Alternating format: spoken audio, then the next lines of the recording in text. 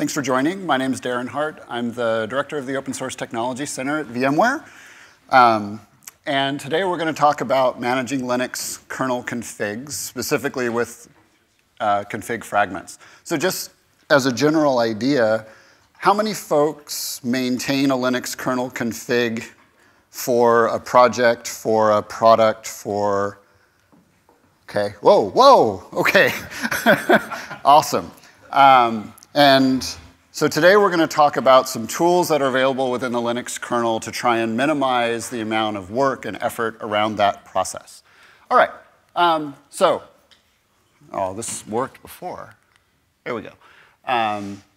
Linux is used broadly throughout the industry, from phones to servers to laptops to supercomputers, and the requirements of each of those is very different. So this is the embedded track, and so in that space we particularly see a wide variety of configuration types.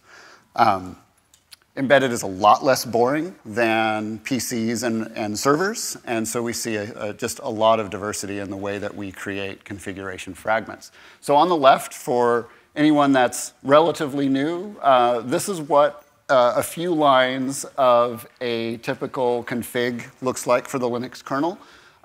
You'll see in the lower area here, 3,456 is the length of that particular .config. This is the largest number of unique config symbols in the Linux kernel, and it's not really going down. So over this period of time, except for the last couple, we've seen a continual increase in the total number of configs. Now, those of you that manage your configs are saying, whoa, we never use all of those. We use def configs for a given architecture, and that really cuts that down a lot. And you're right, takes it all the way down to here, which is still a lot.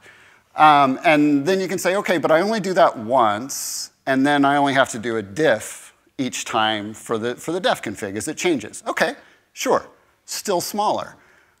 500 lines of difference between each one.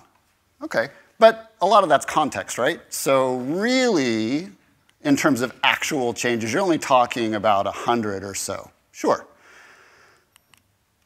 And that's just to maintain the default. You have made no decisions. You haven't made any selections of configs yourself. This is entirely every single kernel revision just to maintain a default config. So we can do better than that. But before we get into that, let's talk a little bit about the kconfig language. So kconfig is the mechanism that we use within the Linux kernel to be able to create dependencies and such throughout the various config symbols in the kernel. On the right is an example kconfig file. All the config symbols within the kernel are created from these kconfig files. You'll typically find one in any major directory or subsystem. And they're all created with a few general rules, or a few general types. First, you have the name config and then the symbol name, which is the all caps bit that you see, and typically how we refer to the symbols. Everything has a type, and these are generally you see yes or module or built-in, right? So all these types are derivatives of tri-state or string. Tri-state is built-in, module, or no. And then string is just that, it's a string. And then the other types are derived from those. A bool eliminates the module, and then you can create hex or int numbers from the strings. The prompt is the part that you read in menu config. Prompt is the user visible description of what this symbol is for. If it doesn't have a prompt, it doesn't show up in menu config. But that doesn't mean that it's not there. It means it gets selected or something like that in another way. And we'll talk about select in a minute. There's a setting called default, and this tells the configuration system whether or not the config should be enabled by default. Unless it's something that everybody uses, that's typically no. Depends is the way that we satisfy mutual requirements within the kconfig language. So if you want to write an I2C driver, you need to have I2C enabled. If you want to write, if you're writing an ACPI driver, you need ACPI. If you're creating drivers that only run on x86, then you might depend on x86. But it gets more complex than that. So on the example on the right, you'll see depends on ACPI WMI or ACPI WMI equals no. So ostensibly, that's a little confusing, right? It says, I depend on either you have this feature or you don't have this feature. So that's a yes, right? So depends means more than just this has to be there. The depends statement means that if you want to build this driver or this feature, you have to be, and you depend on this other symbol, then you cannot be, if that other symbol is built-in, then you can be built-in or module. But if that other symbol is a module, you can't be built-in because you'll be missing the symbols at boot, right? So what that is saying is, if symbol foo, then you have to follow up on whatever depends on that means. Or not symbol foo, and then we don't worry about it. It's a little bit confusing, but the reason I highlight it here is it's illustrative of the complexity of the kconfig language. And then finally, select. So select is that hand grenade that we throw into our configs that just breaks everything. So when you do a select, it's like a reverse dependency without dependency tracking. So you can select another symbol, but it won't go through and make sure that that symbol's dependencies were satisfied. So you typically only use select for something that has no dependencies, and even better if it doesn't have a prompt. Because what that means is the user's not going to be able to go select it on their own. So always be careful if you're defining selects or using, well, both defining and using selects. Okay, so if you'd like to know more, there's excruciating detail available in the documentation. Okay, so we're talking about managing Linux kernel configs. And so, we're typically, hopefully all of you doing that are doing so in revision control. And if you're working with revision control, let's review what a good git commit is. A good git commit should start with a problem. It should be defined. Why is this change necessary? It should describe the intent of the developer. This is the problem, and this is how I'm going about fixing it. This is what I intend to do. Then the changes should address the problem in a way that is consistent with the stated intent. And then number 4 is the most important part, right? It doesn't do anything else. And we'll talk about that in this context. Okay, so let's take an example. Let's turn on the Dell SM BIOS driver. So all of you are familiar with menu config on the right. You type in make menu config, you open up that menu, you search through it, you check a couple of things, you go to exit and it says, would you like to save your changes? You say, of course, and it writes it to the .config.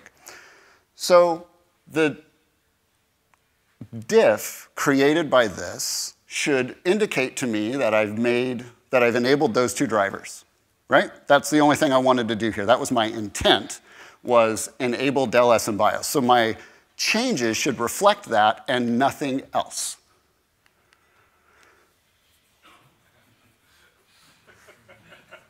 Huh. Okay, so in green, you see the 3 that I wanted, and then there's context, that's cool. But then there's all these other things. And so things like the Dell WMI descriptor is set to a module. I didn't turn that on. But then you might say, okay, but all that other stuff is just comments, right?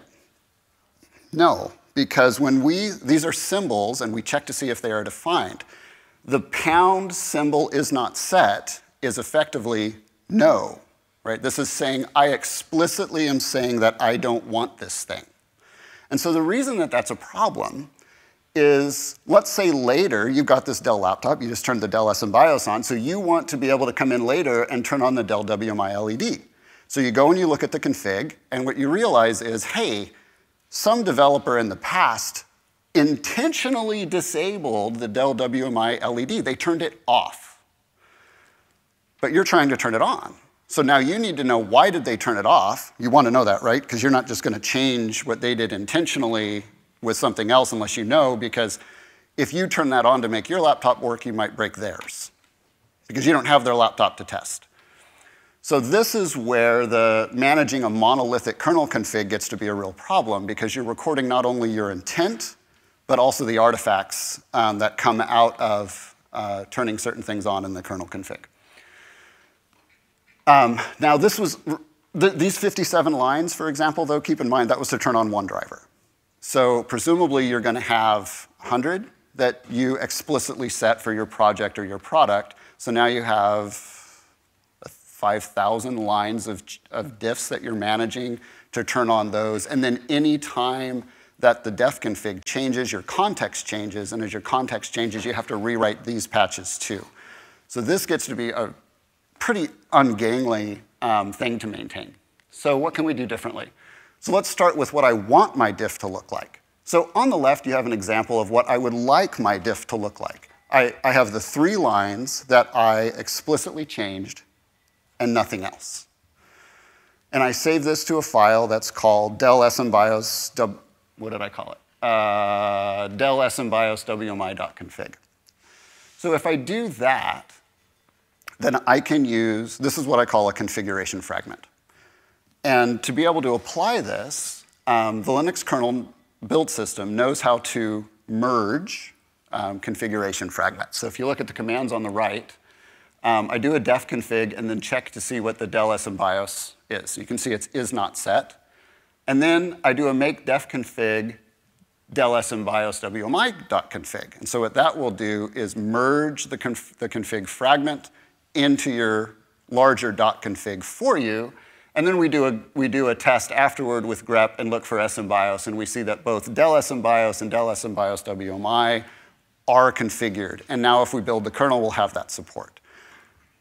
Now, the change is something that is independent of the def config. So not only do I only record the 3 things that I wanted to change, but unless the later kernel versions change the name of those symbols or add dependencies that you thus have to satisfy, you don't have to change that file ever. So you're able to maintain the specific things that you wanted to change in a separate file, build the config, and then build your kernel. And so this makes your config management a much more explicit process, right? That's good for you. That's good for people doing debug later. That's good for people doing code review. It's all a lot more explicit in what you're trying to do.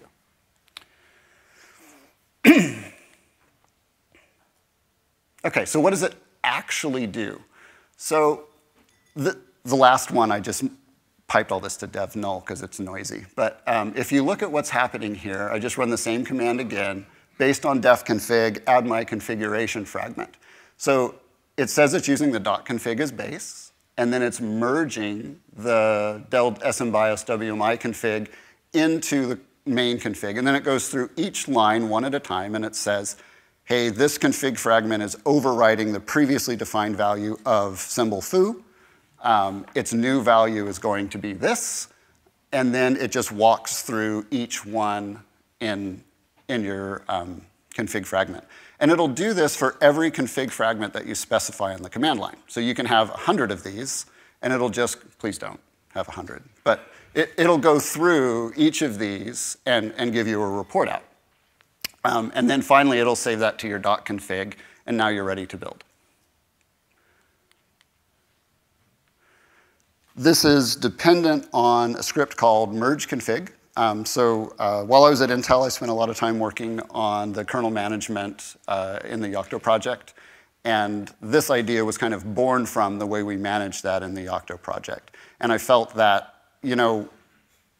config fragments, which we use in the Yocto project, are a great idea that should probably have an upstream counterpart. And maybe we can leverage that. So with a few other developers outside of Intel, we wrote the merge config script.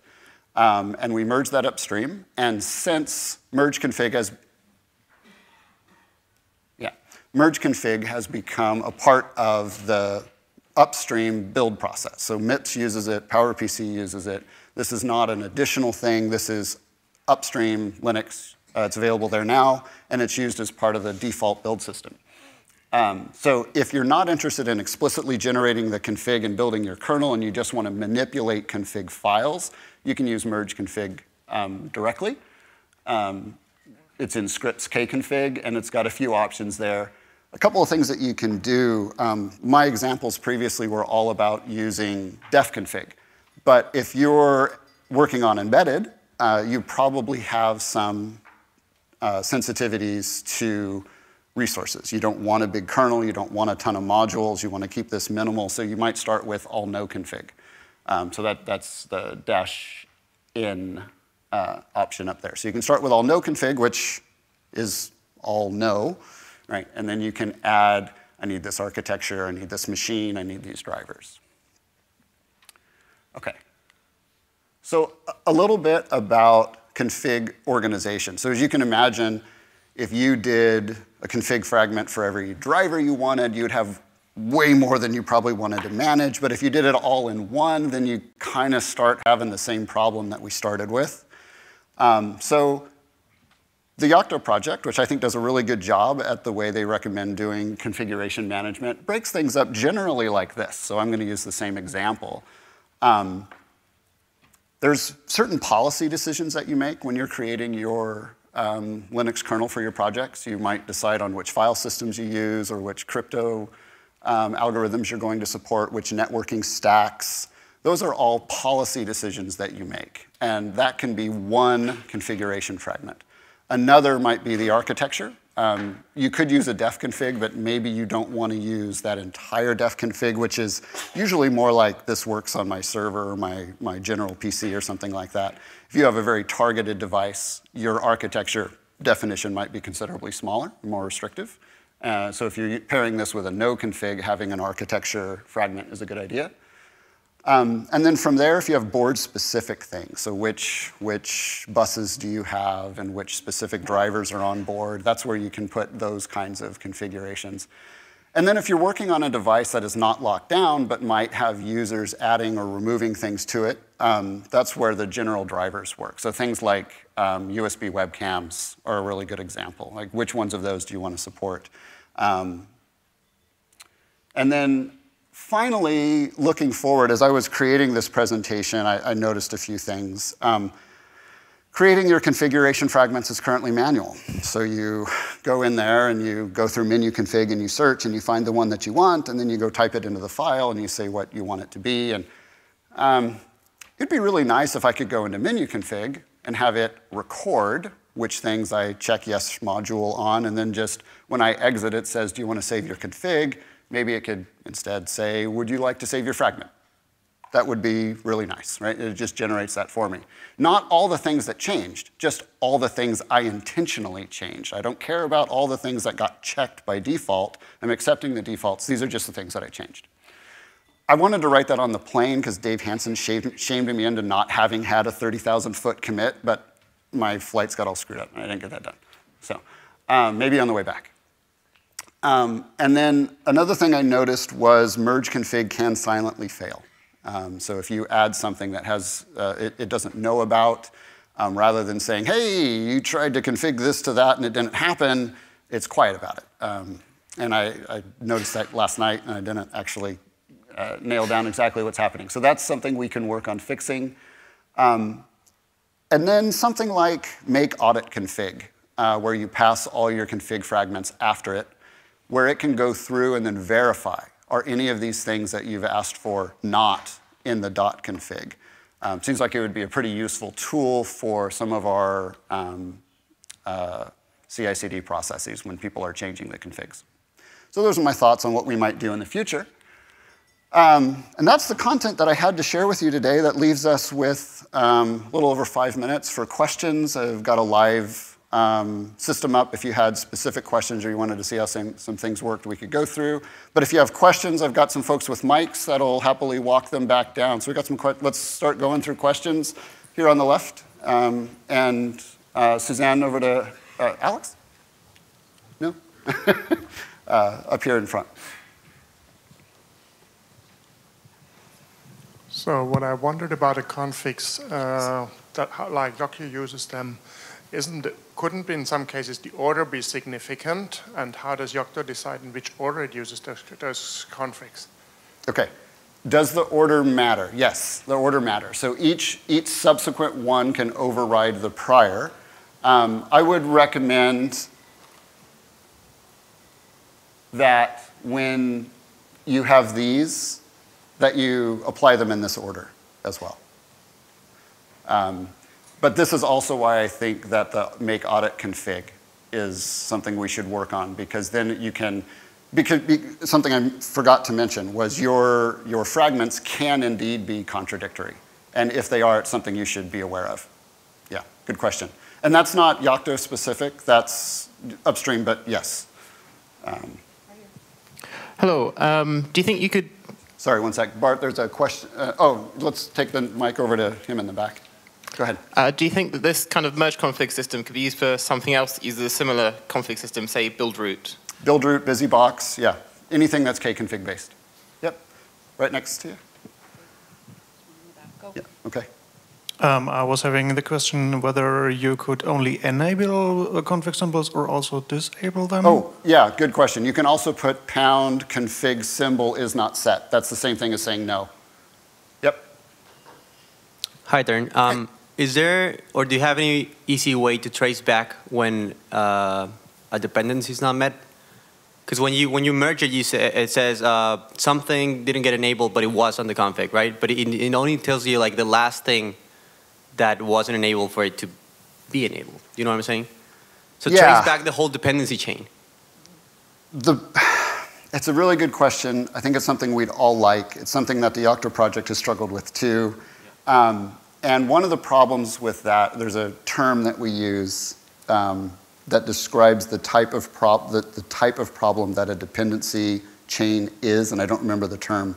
But the problem is you might have, well, you will have a number of depends on this or that.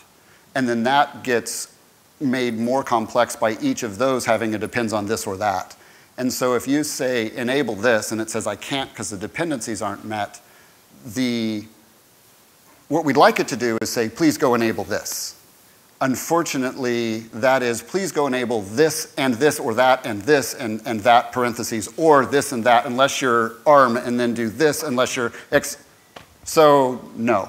I think the best that we can do there is do the make audit config and then maybe provide some how-tos on how to do that spelunking basically through the configs, unless somebody else has a brilliant idea on how we can fix that. Bruce. Oh, I hate these things.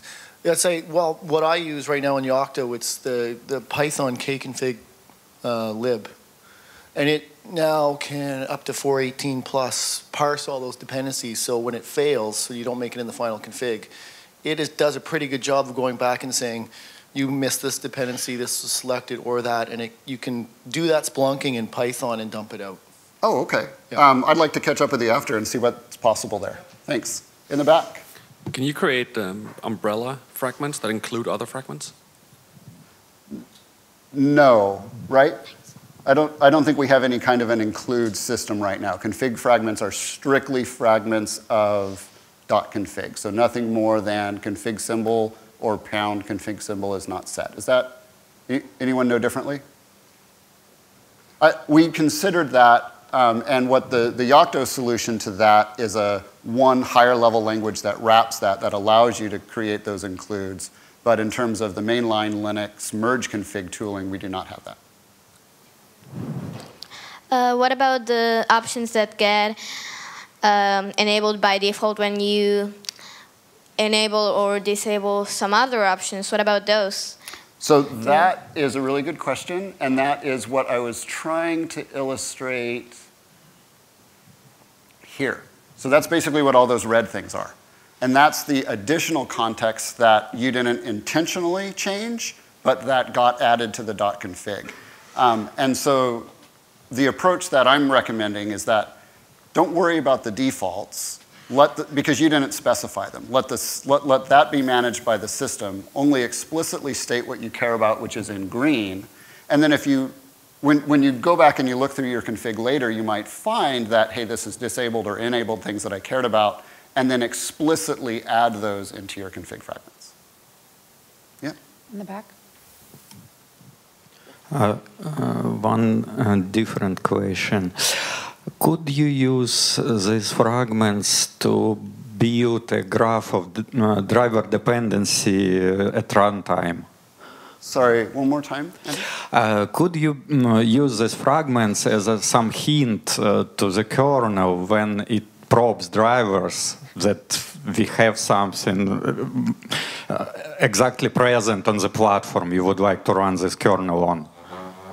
Oh, that's a good idea. I don't think we have anything like that now, but yeah. We could. Hi. Yeah. Thanks for your talk. Just a small notice. There is a tricky word, imply, in kconfig. So when some option enables or disables another option if it was not explicitly set. It is not depend, but imply. And I wanted to ask whether your script, while switching on and off the options, report about changing implied options. So it is the dependency, but it is a weak dependency. It's a weak dependency, yeah. So for people wondering, go look here. It'll talk about imply. I was trying to decide, do I add imply or not? I thought it was probably a little more special case.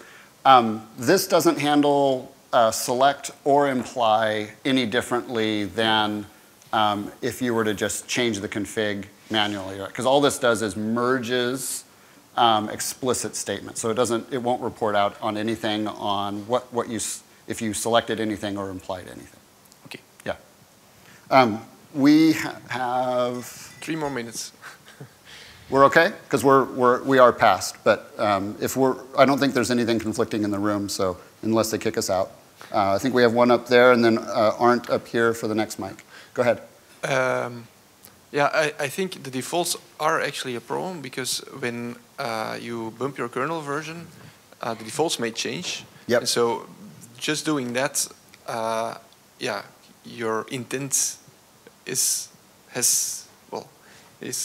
not applied anymore. And I don't think there's any good solution for that except for comparing the full config, which is horrible.